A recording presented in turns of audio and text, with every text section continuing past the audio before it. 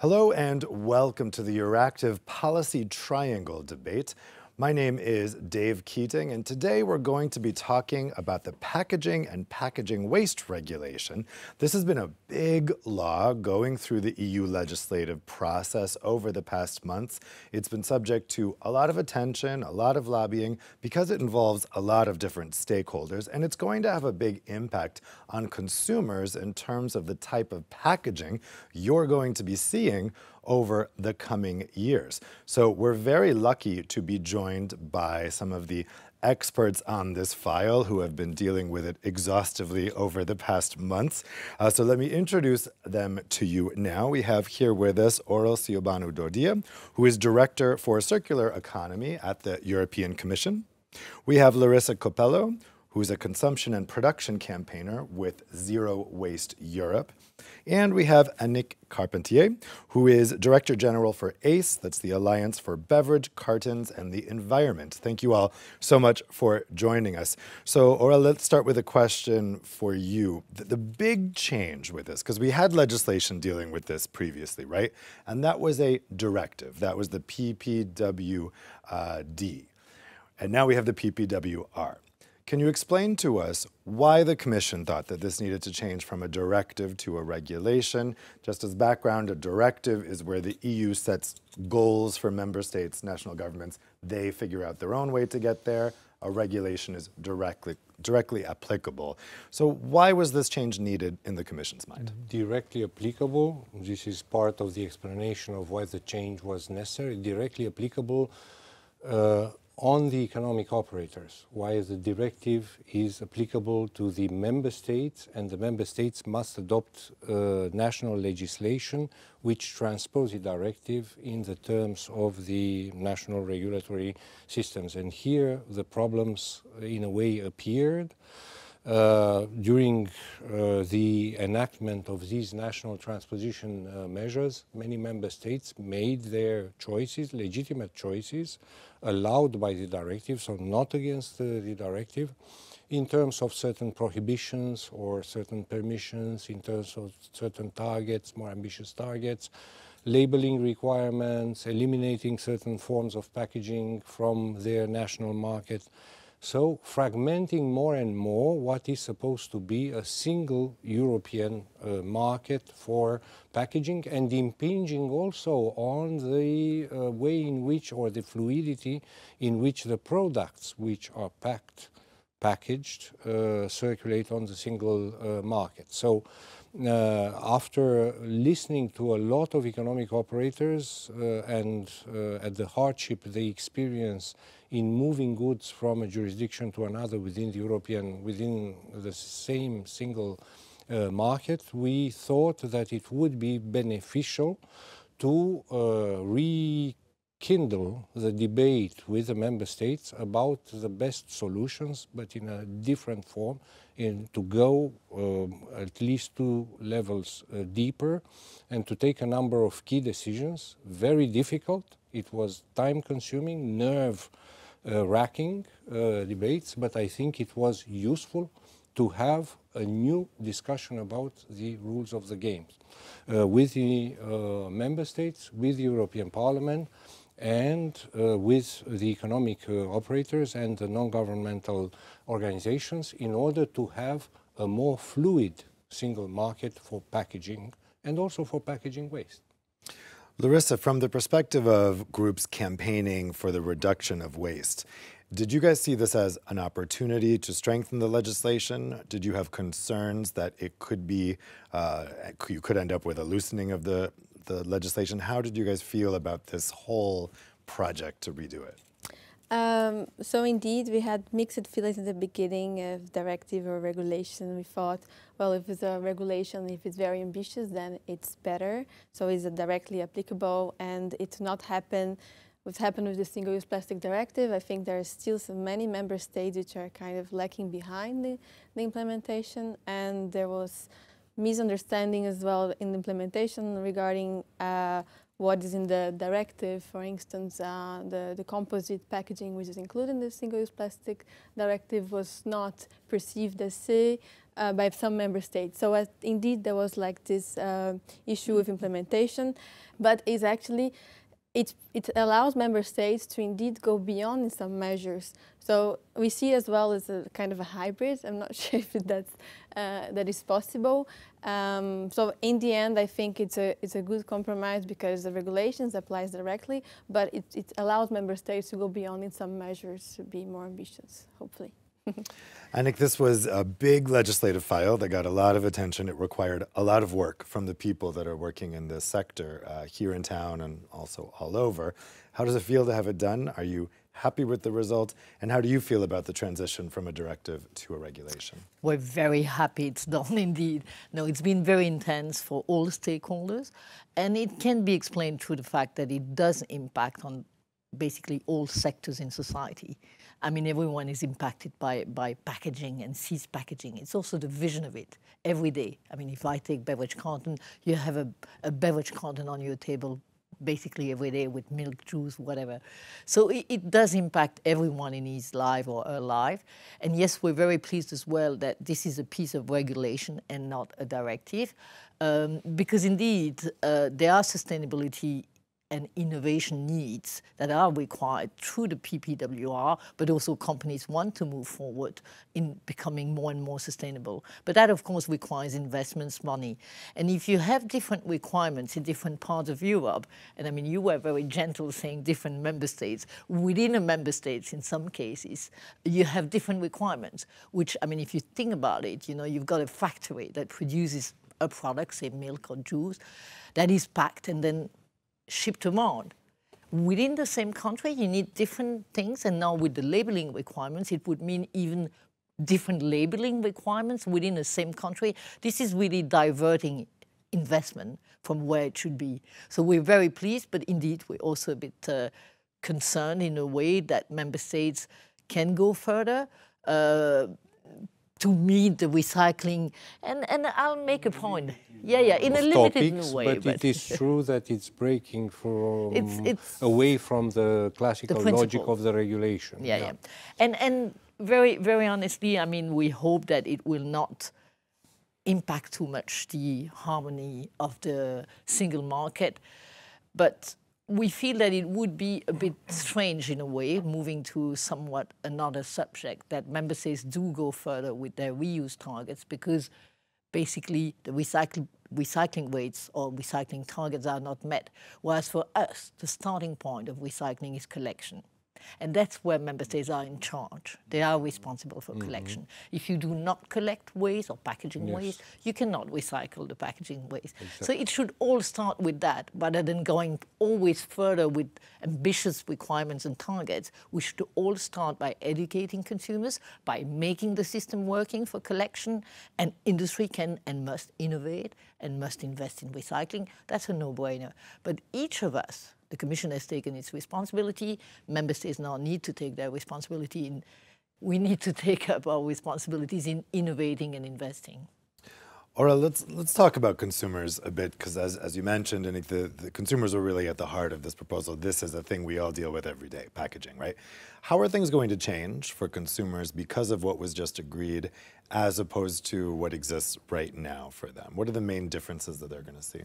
Well, some of their habits and choices will have to change. They will face more sustainable forms of packaging, I think, and those who take an interest in minimizing their environmental footprint will find a response to their concerns there.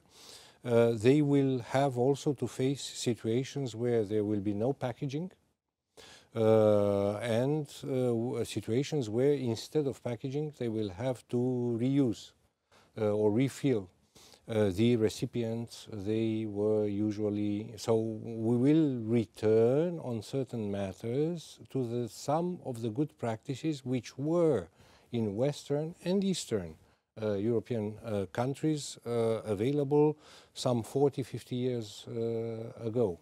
In terms of reuse and refill. So this will impact certain behaviors of the consumers. So Educating the consumer is an important part. Indeed, the consumer must be also more aware, contribute more to the separate collection of the packaging. And indeed, this will be indispensable if you want to have mandatory recycled content in new types of units of packaging. You need to recycle and to collect, first of all, then to recycle. Probably one of the first things a consumer would think about hearing that this legislation has been adopted is, well, what happens if there isn't compliance? So how do you enforce this legislation? How are you going to make sure that companies are following the rules, that national governments are enforcing the rules? What can the Commission do? Look, there are at least two factors which will play an important role here. The supervisory authorities, the market surveillance authorities in the member states, which usually police the rules of the single market, they will be called upon to have a look also at this, and we will work with them. They are under the responsibility of another department in the European Commission with which we work rather closely. It's the department in charge of single market and entrepreneurship. And we will develop a program in order to cooperate with the market surveillance authorities, also to help them share experience about this and also share some of our concerns and priorities with them. But an important role will be played also by the, let's say, private enforcement or quasi-private enforcement of this. So we count on competitors to spot when the market is intruded by uncompliant packaging or by fake issues, and to flag this to the market surveillance authorities or to the European Commission, and we will take action. So we rely on the self-interest of economic operators in seeing and participating in a disciplined market. So their vigilance is called upon, and I think they have the interest to be vigilant. And we say the door is open, just how to say, gossip to us, and we'll take care. Tattletale. Yes. Larissa, much has been made of the intense lobbying that we saw during this legislative process, as I referenced before. What's your perspective on where we ended up? Why do you think this attracted so much lobbying, this piece of legislation? And do you think that in the end, legislators in the European Parliament, in the European Council, listened to science, or were they swayed by the different lobbying voices? Indeed, there was very intense lobbying. They gave me a lot of work because we NGOs, we don't have capacity as industry has, not the same. But yeah, indeed, it attracted lots of lobbying because it deals with all packaging players in the market, and it's huge. So, well, from what we have started from the initial proposal and where we end up, of course, if I compare the initial proposal from the Commission and now, I would say it has been watered down, the ambition has been diluted, but seeing like before the directive, as it was only dealing with recycling, managing waste, and now we have a regulation for the first time preventing waste from happening at first place with reuse measures, with DRS, with market restriction bans. So, I mean, it's a good step forward, and we are very happy the legislation. I mean, hopefully, yeah, it's almost there. We'll cross fingers. Yes, yes. And I think the basic, like what we need to be careful and be attentive will be indeed for the implementation and on the ground, because there's a lot of exemptions that were added in the text from the original proposal. Let's say, for instance, reuse targets, if member states achieving X numbers of recycling targets, there are exemptions from the market restrictions as well.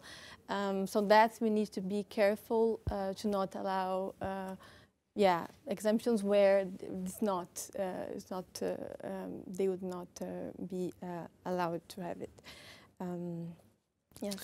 Annick, there were a lot of different voices bending the ears of legislators during this process. Do you think that all the different sectors here were listened to equally by legislators? Did everybody have a chance to have their say here?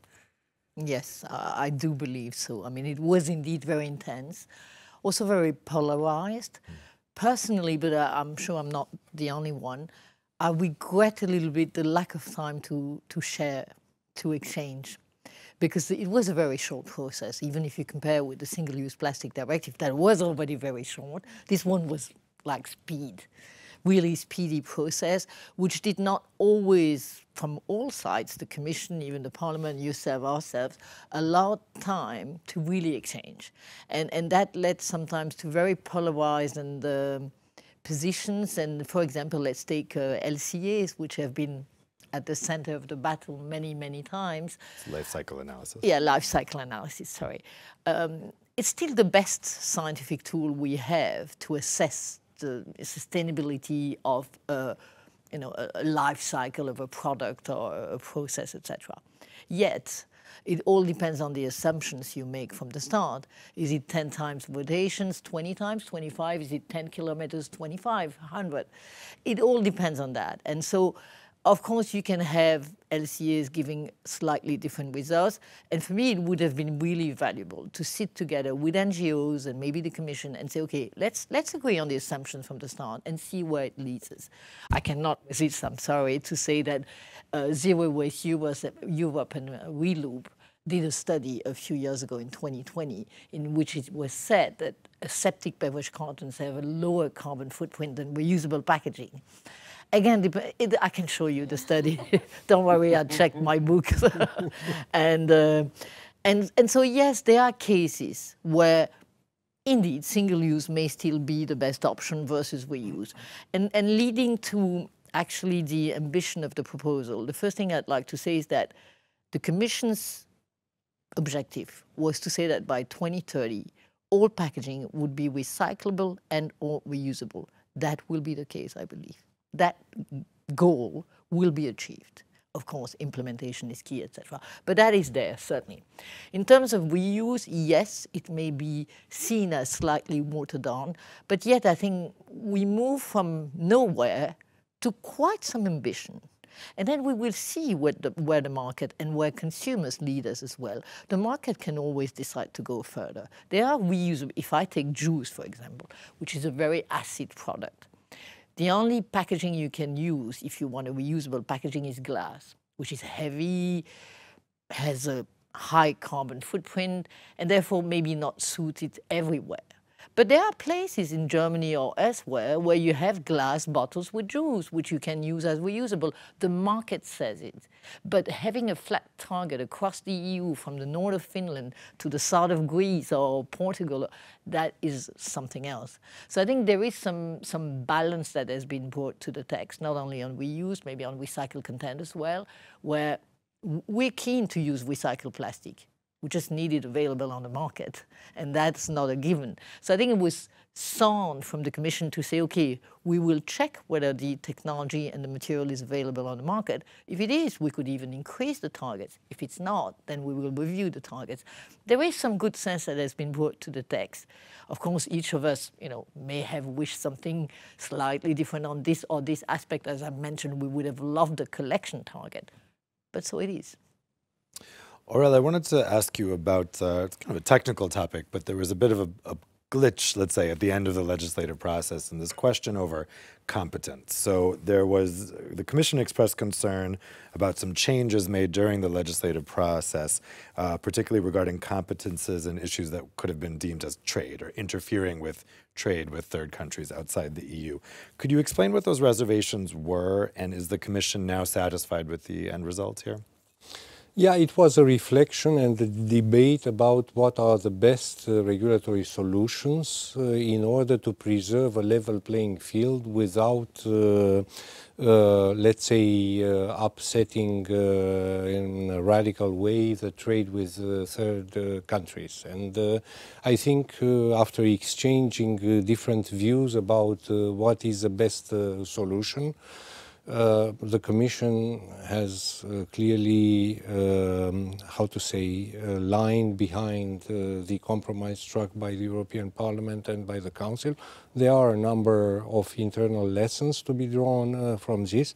I won't comment on them here, but I think, yeah, people reflect about what has happened, and I think, yeah, the result is a good result, and it signals certain things, gives a certain signal to both European manufacturers and manufacturers in third countries, and we will take utmost care in order to put it into application by acting in a geographically neutral, even-handed way, irrespective of the geographical origin of virgin or recycled materials coming from Europe or from outside Europe, and just assessing the material on its environmental and carbon footprint merits. And so in the end, well, obviously, you know, the Commission at the most extreme level could have the power to pull a piece of legislation. Wouldn't be necessary in this case. What's on the books so is okay. We lined up behind, or we ranged behind this legislative proposal as it stands now. Great. So as you referred to, Larissa, we're not technically not quite there yet. It's not in the official journal yet, but we assume it's going ahead. So once it's then in the official journal, then we have to, we hope very much, all fingers crossed. Yes, absolutely. Because we have seen misadventures more recently. Well, exactly. You never know what could pop up, but assuming this all goes to plan. It goes in the official journal, and then we're looking at the implementation phase. So for you guys, what are you going to be watching most keenly in terms of the first things to kick in? So the first things you're going to have to watch to make sure that the regulation is working as intended. So for us, we're going to focus on the implementation of reuse systems. We are, as the Race Europe, we are also a network of organizations, and we have many members across member states that are doing implementation of zero waste strategies. And for us, it's very important that the reuse systems, they're well designed and implemented from the start. Otherwise, you can just, yeah, we don't want an example of, like, for instance, what happened with McDonald's in France, where they implement the reuse system there, and there was not even incentive to return, and not even awareness raising with consumers. So consumers, they usually go to McDonald's, it's fast food, they take it, and they go and they take it everything as a gadget. So they took all the packaging, which was supposed to be reusable. So it lacked a lot of, implementation, and also reuse systems. There are like a criteria as well. The same with single use, for instance, as well. You need to have a system designed to collect, to return, and all of this. So for the reuse systems to work, we also need collaboration among stakeholders like businesses. They cannot compete. They need to share infrastructure for collection, for washing. All of this needs to be in place. So it's not time to compete. I remember when I had discussions as well with some fast food chains. I'm like, you need to collaborate. You need to have the same systems and share, maybe harmonized packaging formats. But they say, no, but my product's different. I understand, okay, there's like different products, but a level of harmonization needs to be in place. So the systems can work smoothly and also convenient for consumers as well. So yeah, we're going to be following it and also sharing best practice of what is working in each member state, so we can adopt, like really implement well-designed reuse systems from the start. Yeah. Annick, what will you be watching most closely and most, let's say, given the earliest priority for beverage cartons? The first thing we'd like to do is to offer our expertise to those who will be drafting, the implementing, and the delegated acts. Because it's impossible for anyone on this earth to know about all those packaging systems and technologies, etc. It's very complex. I mean, it's not an airplane, let's face it, but it's complex to understand. And we've seen even through this process sometimes some proposals which were actually proposing to ban some things which are on the market and recycled and recyclable. So we believe that, you know, we can bring expertise. Of course, it will always be up to GRC and the member states to decide at the very end. But I think that it would be a pity to do without the expertise that is available there, and then that is put openly and transparently on the place so that it can be discussed. So that's the first thing we'd like to do. The second thing for us is clearly that first we're very pleased to have predictability, so that our members can start really, I mean, they have started already, but really investing. Our companies aim to have a beverage carton that is only made from renewable or recycled material by 2030. So we're moving towards that. But of course, innovation needs to be at scale, which is not just, you know, 5% of the market, but really at scale. Second priority is, of course, to get collected. And as I said, we're not totally in charge of that. So we are working with member states. We are trying to convince member states to adopt targets. We are offering help to educate consumers. We are pushing for harmonized systems as well, because for consumers it needs to be clear and easy. If you are collected with paper 5 kilometers away and then 10 kilometers away you're collected with plastic, consumers are confused. So you need to have all that in mind, and we try to identify national strategies for collection. Recycling investments are in place, 200 million already invested in recycling, another 150 million to be invested, mainly in the non-fiber components recycling. By 2030, all beverage cartons will be 100% recyclable and recycled. All those that are collected, of course. What is not collected, you know, you have some people who throw it nevertheless in the black bin, or who will, in some countries, burn it or whatever. You cannot avoid that. But we're really aiming at getting all of the beverage carton back and recycling them all. Aurel, so Annick mentioned that there will be implementing work that the Commission needs to do in the coming years, but in terms of what's going to need to be happening out there in the member states among companies, what is the Commission going to be watching most keenly in the early years, and which area do you think is most likely to bring infringement action? Well, hopefully none, because everybody will have the interest to comply from the beginning. But I would like to say, I mean, we couldn't see more eye to eye with the industry. Who said that DG Environment is not is polemicizing with the industry? No. And seriously speaking now, we fully share, maybe in a bit of a different order, but doesn't mean a difference in order of magnitude. And also we share the same priorities with the environmental NGOs. So it is important indeed to have implementing rules that are realistic, and actually, as the regulation is the expression of a societal compromise, it reflects the compromise of the European societies and of the member states and of the societal sectors and economic sectors that could be reached in the year of grace 2024.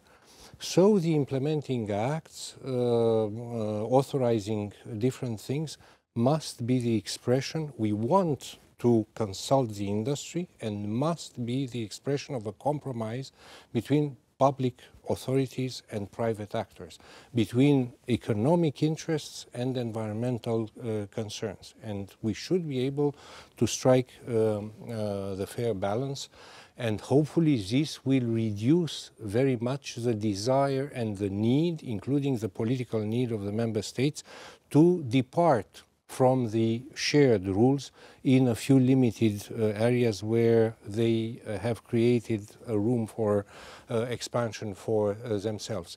We share the importance also of radically improving the separate collection of packaging and the recycling. There is no recycling at scale. There is not enough feedstock to meet the recycled content obligations if we do not manage, and there is ultimately no virtuous environmental improvement, or no environmental improvement if we do not manage to improve in some of our member states radically the collection rate of the packaging waste and the development of infrastructure and the investments necessary in order to recycle these materials back into packaging or in other applications for this. So we are committed to work hand in hand, and the reuse and the refill systems must deliver their expected environmental improvements as well. So we are ready and we need not to work in a dark corner in our offices, but in full light, and together, indeed, together with the industry, by drawing inspiration from their experience, from the technologies available on the market, from the experience accumulated from trials and errors in the past, so we don't need to reinvent the wheel. And I think there is also a shared interest of the public authorities, so I trust that the member states, I am convinced, I am convinced the member states want also to learn from this and to identify a common denominator, and also want to support the economic operators which brings jobs and growth in their jurisdictions. Well, we shall see. It'll be interesting to see how all of this translates into our real-life experience. It's one of those areas here in Brussels where you can see the results of something you've worked on right there at the grocery store, right there at the fast food chain. And so we'll see how the implementation goes. I want to thank all three of you for joining us here today, and thank you at home for watching this edition of Euractiv Policy Triangle Debate. We'll see you right back here for the next one.